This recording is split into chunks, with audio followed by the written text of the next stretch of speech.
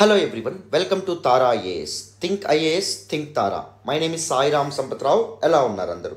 As you all know that మనం recent గా అభ్యాసన programme ని స్టార్ట్ చేసుకోవడం అనేది జరిగింది, which is a daily mains answer writing series, a scientifically and well designed mains answer writing series to help all of you to ace this UPSC civil service examination. And ఈ initiative లో భాగంగా మనం every day ఒక question తీసుకుంటాం. For example Monday GS paper 1 కి సంబంధించిన question, Tuesday GS paper 2, Wednesday GS paper 3, Thursday GS paper 4, Friday ఎస్ఐకి సంబంధించినటువంటి క్వశ్చన్, సాటర్డే ఆ వీక్కి సంబంధించినటువంటి కరెంట్ అఫైర్స్ ఏవైతే ఉంటాయో వాటి మీద ఒక మెయిన్స్ క్వశ్చన్ ఫ్రేమ్ చేసి మనం డీటెయిల్డ్గా కవర్ చేయడం అనేటువంటిది జరుగుతుంది. So this particular initiative serves twin objectives, 2 objectives serve చేస్తుంది. ఫస్ట్ మీకు మెయిన్స్ ఆన్సర్ రైటింగ్ అప్రోచ్ అనేటటువంటిది ఎలా ఉండాలి అనే విషయాలు తెలియడమే కాకుండా ద రైట్ స్కిల్ సెట్ ఎలా బిల్డ్ చేసుకోవాలి, జనరలైజేషన్స్ ఎలా డ్రా చేయాలి, సో ఇవన్నీ మీకు తెలియడమే కాకుండా ఎవ్రీడే మీరు ఫాలో అవడం వల్ల డిఫరెంట్ టాపిక్స్ మీద మీకు అవేర్నెస్ అనేటటువంటిది కూడా బిల్డ్ అవుతుంది అనమాట. ఒక టాపిక్ని చదివేటప్పుడు మెయిన్స్ ఆన్సర్స్ని దృష్టిలో పెట్టుకొని, మెయిన్స్ ఎగ్జామినేషన్ని దృష్టిలో పెట్టుకొని ఏ విధంగా చదవచ్చు అనే విషయం కూడా మీకు తెలుస్తుంది. ఓకేనా? సో అందుకే ప్రతిరోజు చక్కగా దిస్ ఇనిషియేటివ్ని ఫాలో అయ్యే ప్రయత్నం చేయండి. మీకు చాలా చాలా వాల్యూ అడిషన్ అయితే ఉంటుంది, నాది హామీ. ప్రతిరోజు 9 AM ఉదయాన్నే 9 గంటలకి మీకు క్వశ్చన్ అప్లోడ్ అవ్వడం అనేటువంటిది జరుగుతుంది. And 5 PM detailed answer discussion session కూడా మీకు అప్లోడ్ అవ్వడం అనేది జరుగుతుంది మన యూట్యూబ్ ఛానల్లో.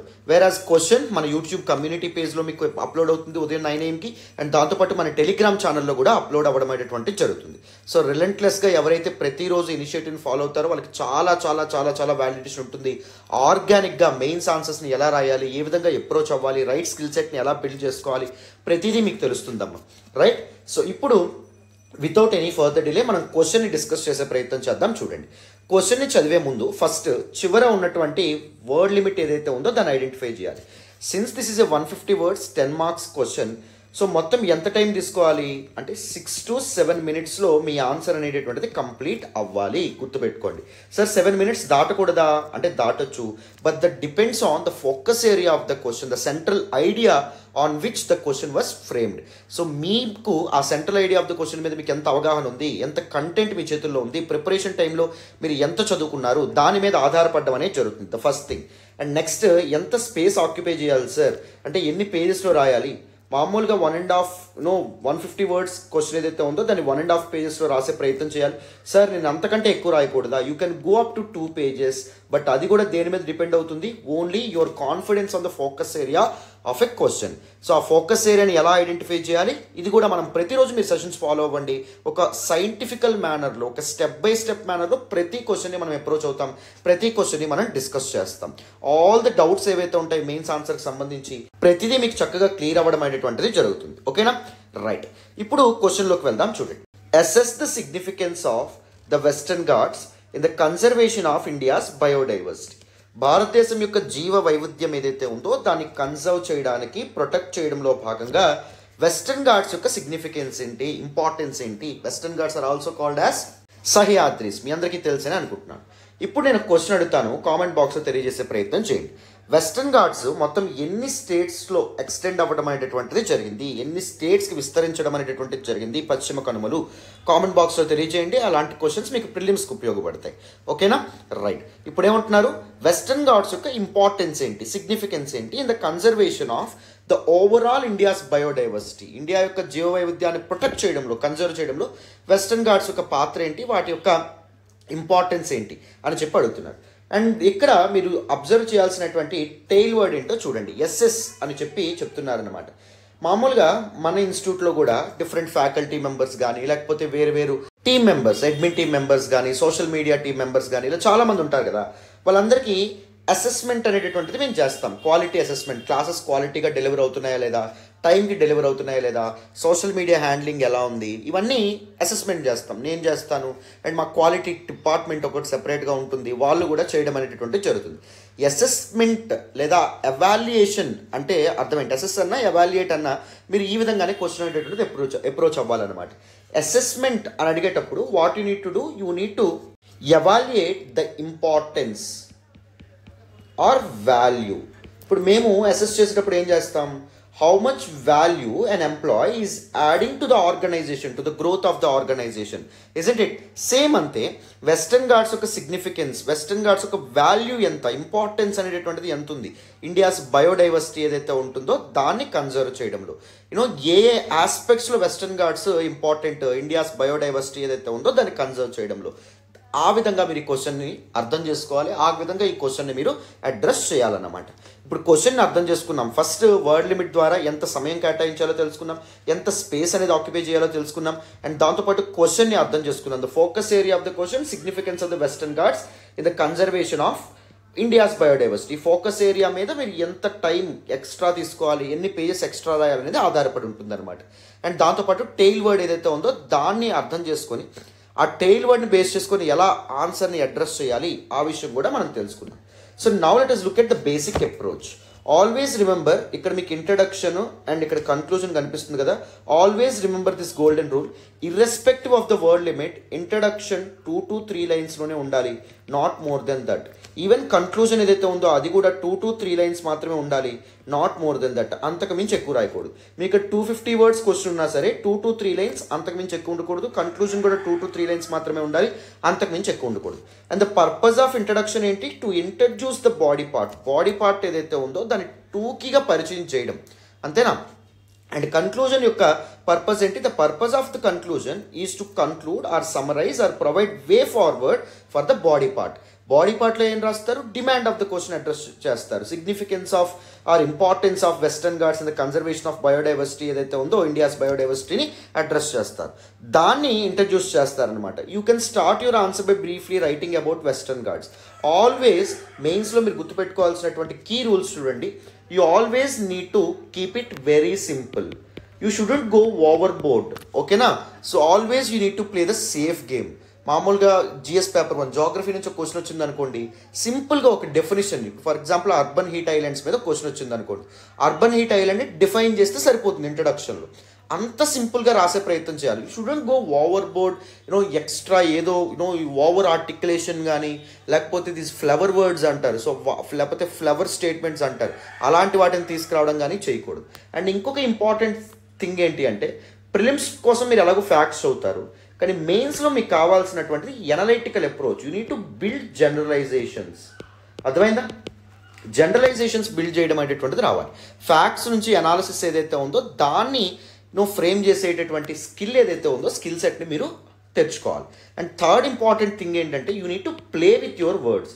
ప్రతి ఒక్కరు ఒక్కరి దగ్గర ఒకే కంటెంట్ ఉంటుంది, ఆల్మోస్ట్ ఒకే స్టడీ మెటీరియల్ నుంచి చదువుతారు, ఒకే స్టాండర్డ్ బుక్ నుంచి చదువుతారు, కానీ వర్డ్స్ ఏవైతే ఉంటాయో వాటితో ఆడుకోవడం అనేటటువంటిది రావాలి. వాటిని సరిగ్గా డిమాండ్ ఆఫ్ ద క్వశ్చన్ తగినట్టుగా, కాంటెక్స్ట్ ఆఫ్ ద క్వశ్చన్ తగినట్టుగా ప్లేస్ చేసేటటువంటి స్కిల్ సెట్ అనేటటువంటిది బిల్డ్ చేసుకోవాలి. ఇవన్నీ ఎలా బిల్డ్ అవుతాయి అంటే, అభ్యాసన లాంటి సెషన్స్ చూడడం, అండ్ దాంతోపాటు రిలెంట్లెస్ ప్రాక్టీస్. ప్రతిరోజు ఒక క్వశ్చన్ తీసుకోండి, ఆ క్వశ్చన్ యొక్క కంటెంట్ ముందే చదవండి. ఓకేనా? ఫర్ ఎగ్జాంపుల్ మనకి అభ్యాసనలలో నిన్న ఒక క్వశ్చన్ 9 AM అప్లోడ్ చేసాం, 5 PM discussion session model answer upload చేసుకున్నాం. మోడల్ ఆన్సర్ చదివేసిన తర్వాత ఆ క్వశ్చన్ ఏదైతే ఉందో దాన్ని అటెంప్ట్ చేసే ప్రయత్నం చేయండి. కంటెంట్ చేతిలో ఉన్నప్పటికీ ఆర్టికులేషన్ అంత ఈజీ కాదమ్మా, సో అది ప్రాక్టీస్ ద్వారా వస్తుంది. ప్రాక్టీస్ చేసే ప్రయత్నం అనేటటువంటిది చేయండి. ఓకేనా?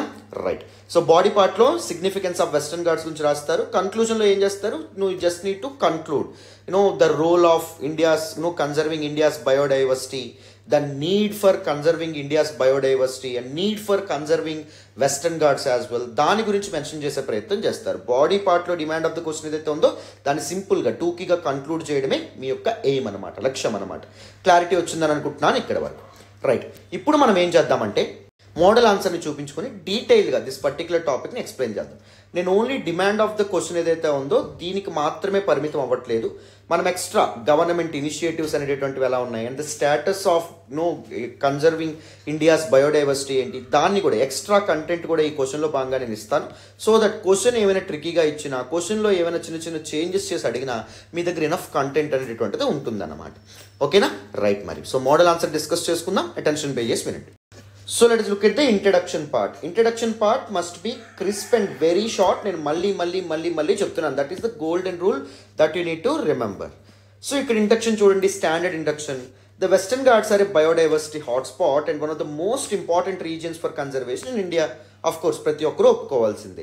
జీవ వైవిధ్యం ఏదైతే ఉంటుందో దానికి సంబంధించినటువంటి ముఖ్యమైనటువంటి భౌగోళిక ప్రదేశమే వెస్టర్న్ ఘాట్స్గా మనం చెప్పొచ్చు, పశ్చిమ కనుమలుగా చెప్పొచ్చు. అండ్ దాన్ని కన్జర్వ్ చేయడం చాలా చాలా చాలా important. The region is home to a vast variety of flora and fauna, that is plant and animal species, many of which are endemic to the region. చాలా వరకు వెస్టర్న్ ఘాట్స్లో మాత్రమే బతకగలిగేటటువంటి ఫ్లోరా అండ్ ఫానా స్పీసీస్ని మనం చూడొచ్చు western ఘాట్స్లో. So western Ghats ఒకవేళ ఇదైంది అనుకోండి, disrupt అయింది అనుకోండి, వెస్టర్న్ ఘాట్స్కి ఏమైనా ఇబ్బంది జరిగింది అనుకోండి, డ్యామేజ్ జరిగింది అనుకోండి, ఫ్లోరా అండ్ ఫానా ఏవైతే ఉంటాయో వాటి యొక్క ఎగ్జిస్టెన్స్ కూడా క్వశ్చన్ మార్క్ ఏర్పడడం అనేటువంటి జరుగుతుంది. సో ఎంటైర్ బయోడైవర్సిటీలో ఇంబ్యాలెన్స్ వస్తుంది అనమాట. The western Ghats contain around 30% of India's flowering plant species, 50% of it's యాంఫిబియాన్స్, 14% of it's mammals. దేశంలో ఉన్నటువంటి 30% వరకు ఫ్లవరింగ్ ప్లాంట్ స్పీసీస్ వెస్టర్న్ ఘాట్స్లో ఉంటాయి. 50% యాంఫిబియాన్స్, ఉభయచరాలు అంటాం, అంటే ల్యాండ్ అండ్ వాటర్ రెండిట్లోనూ మసలగలిగేటటువంటివి, బతకగలిగేటటువంటివి. And 14% of it's mammals as well. క్షీరదాలు కూడా పాలిచ్చి పిల్లల్ని సాకేటటువంటి జంతువులు ఏవైతే ఉంటాయి వాటి మ్యామల్స్ అంటాం. సో ఇవన్నీ వెస్టర్న్ ఘాట్స్లో మనకు కనిపిస్తాయి. Additionally, the region is home to several endangered species such as the Nilgiri thar, lion-tailed macaw, Malabar kevet and the great Indian hornbill. చూసారా, ఎగ్జాంపుల్స్ మనం ఎఫిషియెంట్గా వాడడం వల్ల that gives an impression that you have some important data handy with you. అది ఎగ్జామినర్కి ఇది అవుతుంది, అంటే preparation టైంలో నువ్వు కష్టపడ్డావు అనేటువంటి ఇంప్రెషన్ తప్పకుండా ఇవ్వడం అనేటువంటి జరుగుతుంది. సో యూజింగ్ వేరియస్ ఎగ్జాంపుల్స్ ఏవైతే ఉంటాయో, మెన్షనింగ్ వేరియస్ స్పీసీస్ ఏవైతే ఉంటాయో, దట్ ఈస్ వెరీ వెరీ ఇంపార్టెంట్గా మనం చెప్పొచ్చు. సో ఇప్పుడు మనం బాడీ పార్ట్ ఏదైతే ఉందో దీన్ని డిస్కస్ చేసే ప్రయత్నం చేద్దాం. చూడండి, బాడీలో మనం ఏం చేయాలి, demand of the question, that is western Ghats యొక్క ఇంపార్టెన్స్ ఏదైతే ఉందో దాన్ని మనం ఫస్ట్ అడ్రస్ చేసేటటువంటి ప్రయత్నం చేయాలి.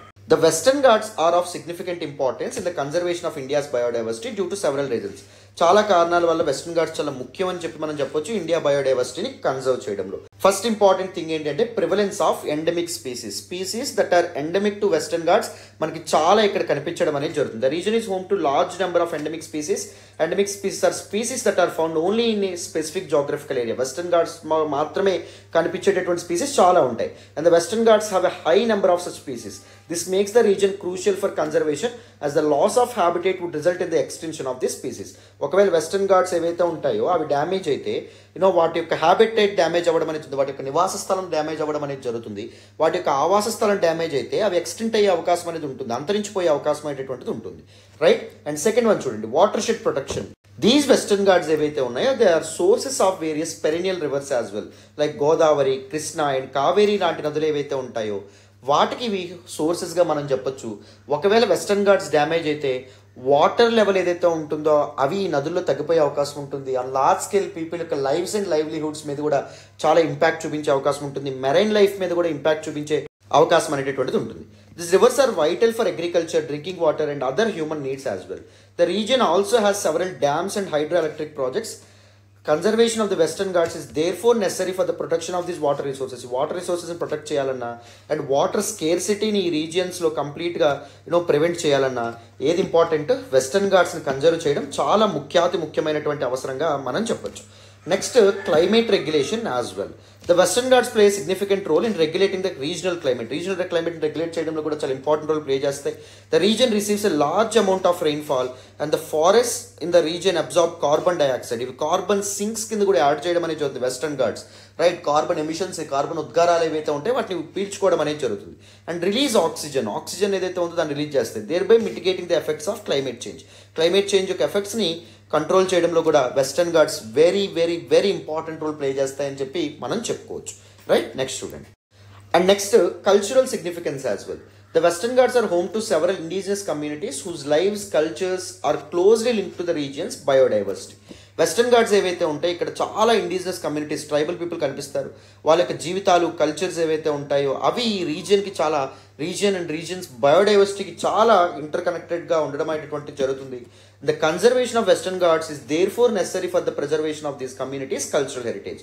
సో అందుకే వెస్టర్న్ ఘాట్స్ని కన్జర్వ్ చేయడం అనేటువంటిది చాలా చాలా ఇంపార్టెంట్. ఆ కమ్యూనిటీస్ యొక్క కల్చరల్ హెరిటేజ్, వాళ్ళ యొక్క లాంగ్వేజ్, వాళ్ళ యొక్క ప్రాక్టీసెస్, వాళ్ళ యొక్క ట్రెడిషన్స్ ఇవన్నింటినీ కాపాడాలి అంటే, నెక్స్ట్ జనరేషన్స్కి తీసుకువెళ్ళాలి అంటే వెస్టర్న్ ఘాట్స్ని యాజ్ అ రీజియన్ కాపాడడం అనేటటువంటిది, దాన్ని ఇది చేయడం అనేటటువంటిది చాలా చాలా ఇంపార్టెంట్. ప్రొటెక్ట్ చేయడం, కన్జర్వ్ చేయడం అనేటువంటిది వెరీ ఇంపార్టెంట్. ఇంపార్టెంట్. సో ఇక్కడ వరకు మనం demand of the question address చేసేసినట్టే. మామూలుగా ఆ క్వశ్చన్ మనం ఫస్ట్ పేజ్లో చూపించినటువంటి క్వశ్చనే వస్తే ఇక్కడ వరకు బాడీ పార్ట్ రాసి క్విక్గా కన్క్లూడ్ చేసేస్తారు.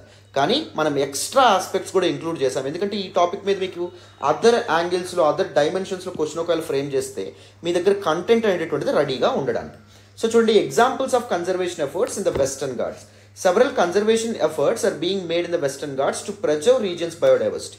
వెస్టర్న్ ఘాట్స్ని ప్రిజర్వ్ చేయడానికి చాలా కన్జర్వేషన్ ఎఫర్ట్స్ని తీసుకురావడం అనేది జరిగింది governments. First wild life sanctuaries, national parks ఏవైతే ఉంటాయో వాటిని ఏర్పాటు చేశారు. వైల్డ్ లైఫ్ శాంక్చురీస్ని ఏర్పాటు చేయడం వల్ల some part of western Ghats ఏదైతే ఉందో దాన్ని ప్రొటెక్టెడ్ రీజియన్స్గా గుర్తిస్తారు. సో దట్ అక్కడ కొన్ని యాక్టివిటీస్ ఏవైతే ఉంటాయో వాటిని బ్యాన్ చేయడం అనేటువంటి జరుగుతుంది అనమాట. Several wild life sanctuaries, national parks have been established in the western Ghats including the silent valley national park and Periyar National Park, Bhadra Wildlife Sanctuary, etc. These protected areas provide a safe haven for the region's wildlife and prevent habitat destruction. ఎప్పుడైతే ఈ protection, extra protection ఈ రీజియన్కి రావడం అనేది జరిగిందో habitat destruction ఏదైతే ఉందో దాన్ని సక్సెస్ఫుల్గా ప్రివెంట్ చేయొచ్చు అండ్ రీజియన్స్ వైల్డ్ లైఫ్ ఏదైతే ఉంటుందో దాన్ని కూడా ప్రొటెక్ట్ చేయొచ్చు అనమాట. అర్థమైందా? క్లారిటీ వచ్చిందని అనుకుంటున్నాను, అర్థం చేసుకున్నారనే అనుకుంటున్నాను. సో ఎగ్జాంపుల్స్ ఏవైతే వాడామో చూడండి, ఎంత మెటిక్యులస్గా మనం ఎగ్జాంపుల్స్ వాడుతున్నాం, ఎంత తెలివిగా వాడుతున్నామో, that is very important. Conservation of endemic species, this is the second aspect. The conservation of endemic species is a crucial aspect of conservation in the Western Ghats. Several organizations, including the Wildlife Institute of India, ఇవన్నీ ఏం చేస్తున్నాయి, ఈ రీజియన్లో చాలా efforts, చాలా వర్క్తో ముందుకు రావడం అనేది జరుగుతుంది. Working on conserving the endemic species such as the lion tailed Macau, Nilgiri tar and the great Indian Hornbill. వీటిని కన్జర్వ్ చేయడంలో ఇవన్నీ కీలకమైన పాత్ర పోషిస్తున్నాయి. వేరియస్ ఎన్విరాన్మెంటల్ ఆర్గనైజేషన్స్ కానీ, వైల్డ్ లైఫ్ ప్రొటెక్షన్కి సంబంధించినటువంటి ఎన్జిఓస్ కానీ, wild life institute of India కానీ, ఇవన్నీ చాలా కీలకమైన పాత్ర పోషిస్తున్నాయి. And next community based conservation కూడా. Community based conservation involves working with local communities to protect the regions biodiversity. ఆ పర్టికులర్ వెస్టర్న్ ఘాట్స్ యొక్క బయోడైవర్సిటీ, వెస్టర్న్ ఘాట్స్ సంబంధించినటువంటి ప్లాంట్స్, యానిమల్ స్పీసెస్ గురించి అక్కడ లోకల్గా ఉండే పీపుల్ తెలిసినంతగా మనకు తెలుస్తుందా? తెలీదు. ఆ లోకల్ కమ్యూనిటీస్ ఎవరైతే ఉంటారో వాళ్ళ యొక్క హెల్ప్ కూడా తీసుకుని వాళ్ళని కూడా కన్జర్వేషన్లో ఇన్వాల్వ్ చేయడం అనేటువంటిది చాలా ముఖ్య విషయంగా చెప్పొచ్చు. అది కూడా ఫాలో అవుతున్నారు. Several organisations such as the key stone foundation are working on community based conservation efforts in the western Ghats. These efforts involve working with indigenous communities to preserve their traditional knowledge of biodiversity and conserve the region's natural resources గా మనం చెప్పొచ్చు. ఈ efforts వల్ల indigenous communities ఎవరైతే ఉన్నారో వాళ్ళ యొక్క traditional నాలెడ్జ్తో, వాళ్ళకి జనరేషన్స్ నుంచి పాస్ అవుతున్నటువంటి నాలెడ్జ్తో రీజియన్స్ న్యాచురల్ రిసోర్సెస్ ఏవైతే ఉంటాయో వాటిని ప్రొటెక్ట్ చేసుకోగలుగుతున్నారు. సో కమ్యూనిటీ ఇన్వాల్వ్మెంట్ ఏదైతే ఉందో that is also one of the wonderful initiatives and థింగ్గా మనం చెప్పొచ్చు. And now let us look at some important government initiatives for the conservation of Western Ghats. Western Ghats ని conserve చేయడానికి government తీసుకొచ్చినటువంటి various other initiatives ఏవైతే ఉంటాయో వాటి గురించి మనం మాట్లాడే ప్రయత్నం చేద్దాం, వినండి. And look at this, government సక్సెస్ఫుల్గా ఏవైతే ఇనిషియేటివ్స్ తీసుకురావడం అనేది జరిగిందో వాటిని ఒకవేళ మీరు రీసెంట్ కరెంట్ అఫైర్స్లో వచ్చినా కూడా మనకు ఇస్తున్నటువంటి కంటెంట్ ఏదైతే ఉందో దానికి వాల్యూ ఎడిషన్ మీరు చేసుకోవాలమ్మా, అది గుర్తుపెట్టుకోండి, ఓకేనా. 2012లో the Indian ministry of environment forest declared the Western Ghats is an ecologically sensitive area because it is very important for India's overall biodiversity conservation గా గుర్తించడం అనేది జరిగింది. And establish the western Ghats ecology expert panel ఏదైతే ఉందో దాన్ని establish చేయడం అనేటువంటి జరిగింది. Develop guide lines for the conservation sustainable development of the region. ఈ రీజియన్ని సస్టైనబుల్గా డెవలప్ చేయడానికి అండ్ దాంతోపాటు conservation guide lines and rules, norms ఏవైతే ఉంటాయో వాటిని ఇవ్వడానికి this particular western Ghats ecology expert panel ఏదైతే ఉందో దాన్ని ఎస్టాబ్లిష్ చేయడం అనేది జరిగింది మన central government. So this western Ghats ecology expert panel ఏదైతే ఉందో దాని యొక్క రిపోర్ట్ మేరకు it proposed a range of measures to protect the biodiversity of western Ghats including the creation of new protected areas ఏవైతే ఉంటే అవి క్రియేట్ చేయబడాలి. So that extra protection western Ghats యొక్క బయోడైవర్సిటీకి అందించాలి. The restoration of degraded habitats, ఏవైతే habitats అప్పటికే destroy అయ్యాయో వాటిని మళ్ళీ రిస్టోర్ చేసే ప్రయత్నాలు జరగాలి. And the development of sustainable tourism initiatives, tourism పేరుతో మొత్తం డిస్ట్రక్షన్కి కానీ వీటికి పాల్పడడం అనేది జరగకూడదు. సస్టైనబుల్గా టూరిజం ఇనిషియేటివ్స్ ఏవైతే ఉంటాయో వాటిని తీసుకొచ్చే ప్రయత్నం చేయాలన్నమాట. అంటే న్యాచురల్ రిసోర్సెస్కి ఎటువంటి భంగం వాటిల్లకుండా, ఈ ప్లాంట్ అండ్ యానిమల్ స్పీసెస్కి ఎటువంటి ఇబ్బంది జరగకుండా. The Indian government has also establish several protected areas in the western Ghats. Western ఘాట్స్లో చాలా ప్రొటెక్టెడ్ ఏరియాస్ ఇండియన్ గవర్నమెంట్ తీసుకురావడం అనేది జరిగింది, including national parks, wild life sanctuaries to protect the regions biodiversity. Right, this is one important థింగ్గా మనం చెప్పొచ్చు. And ఇలాంటి ఆస్పెక్ట్స్కి ఇంకొక interlink చేసే question మనకు రీసెంట్గా ఫారెస్ట్ కన్జర్వేషన్ అమెండ్మెంట్ యాక్ట్ ఏదైతే ఉందో, అమెండ్మెంట్ యాక్ట్ ఆఫ్ 2023, ఇది రావడం అనేది జరిగింది. దీనిలో ఉన్నటువంటి important critically analyse the provisions of this particular act అని కూడా మీకు అడగొచ్చు అనమాట. దానిలో ఏం చేశారు, గవర్నమెంట్ టూరిజం ఇనిషియేటివ్స్ ఏమైనా తీసుకొస్తే అవి ప్రొటెక్టెడ్ ఏరియాస్కి వర్తించవు అనేటటువంటి ప్రొవిజన్ తీసుకురావడం అనేది జరిగింది. రైట్. సో అంటే లోకల్ పీపుల్ యొక్క లైవ్లీహుడ్స్ని సస్టైన్ చేయడానికి ఏమైనా టూరిజంను సంబంధించినటువంటి ఇవి తీసుకొచ్చారనుకోండి, ఫర్ ఎగ్జాంపుల్ ఏమైనా జూలాజికల్ పార్క్స్ కానీ ఏమైనా తీసుకొచ్చారనుకోండి, అవి వాటి అలాంటివి ఈ పర్టికులర్ యాక్ట్ పరిధిలోకి రావు అని చెప్పడం అనేది జరిగింది. So these are some important issues with respect to this particular act. So ఒకసారి వీలైతే foreign conservation amendment act of 2023 దీని మీద ఒక నోట్స్ తయారు చేసుకునే ప్రయత్నం చేయండి. ఇంపార్టెంట్ ప్రొవిజన్స్, వాటికి సంబంధించినటువంటి issues and challenges, and what exactly is the way forward. Okay, అలా నోట్స్ ఒకటి తయారు చేసుకునే ప్రయత్నం చేయండి. Take it as a homework. Right.